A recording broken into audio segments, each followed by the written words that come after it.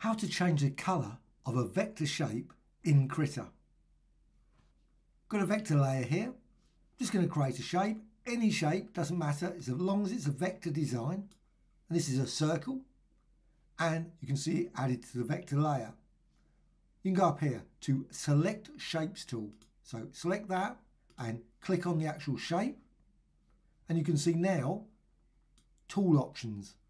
With the tool options panel, you can find that in the settings menu and down to Dockers and down there to tool options. And there's the fill. You also got stroke, etc. So with that, the fill, you can go for no fill, so you can not see it. It's still there. Solid color, you can click on that. You can change the color there, so you can make it yellow or pink. Also, you can go here to a gradient. So select the gradient and you get linear and radial. Not a vast selection of gradients. However, it does come with lovely repeat feature as well, which you can manipulate.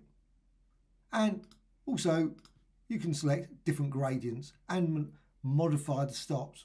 However, you've also got this option, which is the last one, and that's a mesh option, which is really nice. So click there and mesh gradients, and you can manipulate the mesh and create a variety of different color designs.